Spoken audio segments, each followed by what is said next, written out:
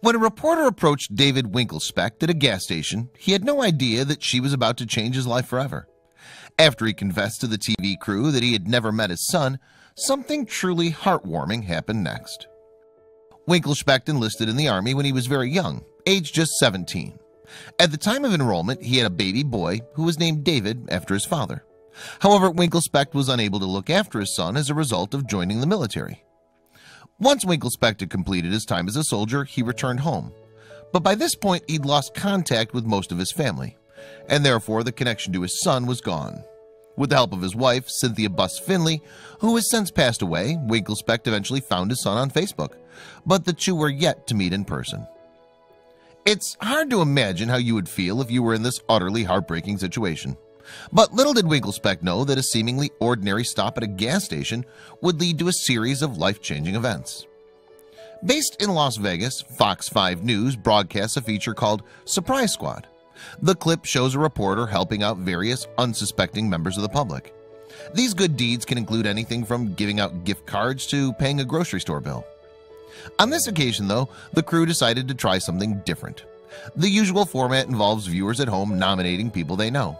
But this time, reporter Monica Jackson visited a gas station and then asked the show's Periscope viewers whom they should help.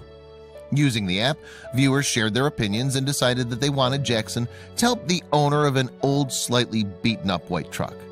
The individual in question was Winkelspecht, who could only afford to fill up his truck with $5 worth of gas. In the footage of the incident, after being told the good news, Winkelspecht is speechless. But this is only the beginning of the story. Standing next to his truck, which is filled with odd bits of furniture, he opens up to Jackson and makes a heartbreaking confession. He says, "I've never seen my son or my grandchildren. I'm selling all my stuff to go see my son." Jackson immediately offers Winkelspecht $500 so that he'll be able to afford a plane ticket to San Diego, where his son lives. Winkelspecht breaks down and is joined by his wife, Buss Finley, who's inside the car. But the Surprise Squad are not finished yet. One member then asked the Periscope viewers if they should buy Winkelspecht's truckload. The answer, a resounding yes. It's clear this emotional story touched the hearts of many Periscope viewers. Several left comments during the recording, including "I'm gonna cry" and "Oh my God, this is so amazing." Winkelspecht then decides to call his son David to let him know what Surprise Squad had done. Speaking to Jackson, his son says, "I'm at a loss for words. This is something I've been looking forward to, and I think it's the piece of the puzzle I need to fill." And on the day that Winkelspecht was scheduled to fly to San Diego, Surprise Squad invited him into the studio for a quick chat. But this was no ordinary interview, and what happened next might well have changed Winkelspecht's life forever. In the resulting footage, Winkelspecht's son walks into the studio and is immediately embraced by his tearful dad.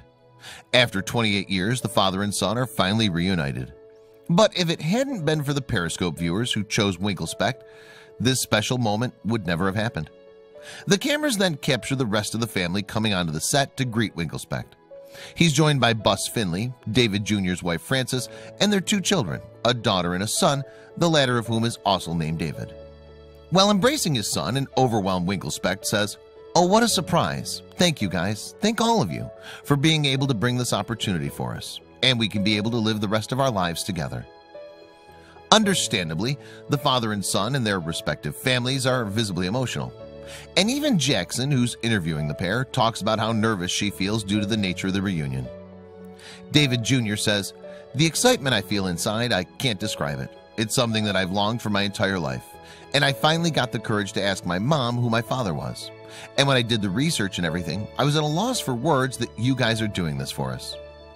"We've got 28 years of history to fill in with each other," David Jr. continues. "Unfortunately, I've got to fly back to San Diego tomorrow morning. But hopefully we can reunite, maybe out there, and fill in the pieces of the puzzle and begin this lifelong relationship that we deserve to have together."